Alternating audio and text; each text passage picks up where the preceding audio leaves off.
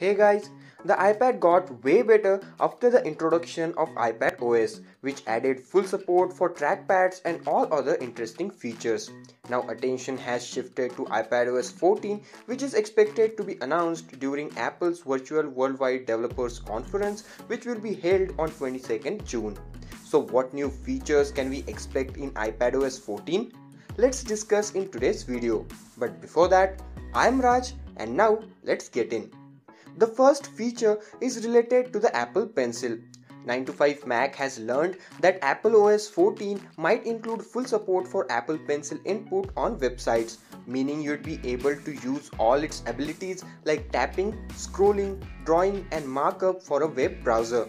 Elsewhere, Mac Rumors has obtained information suggesting that the Apple Pencil will be able to convert handwritten text into typed text. This information came from an early build of iOS 14, but with no Apple Pencil for iPhone yet, this is surely an iPad feature.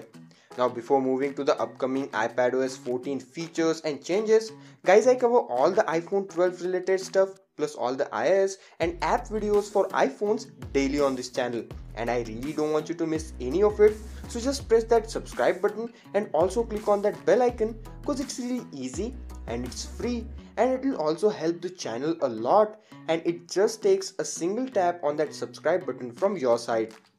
Now coming back to the iPadOS 14 features, not just the UI but the apps on iPadOS 14 will get some new and additional changes in a good way.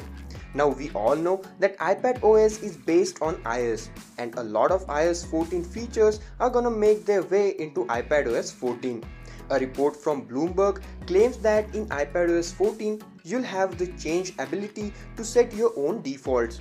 So for example, rather than Safari opening when you tap on a web link, you could set it so Chrome would. But for now, Apple is simply discussing this possibility, so don't count on it happening.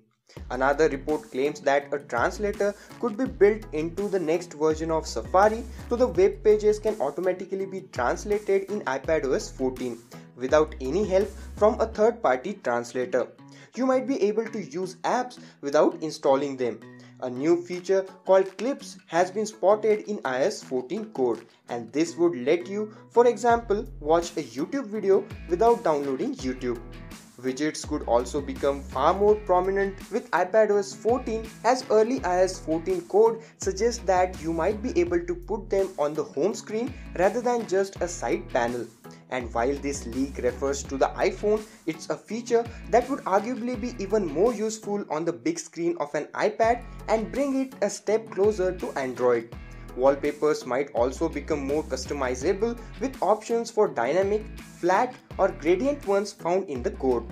The Messages app could also get new features like the option to retract messages, mark messages as unread even when you have read them, see typing indicators and tag people's name in group chats, all being tested according to Mac Rumors. So these are just a few features that will be coming with new iPadOS 14. If you want to know about more iPadOS 14 features and changes, let me know that in the comment section. With that, we're at the end of this video. So guys, if you found this video helpful, then like the video. If you didn't like it, you know what to do.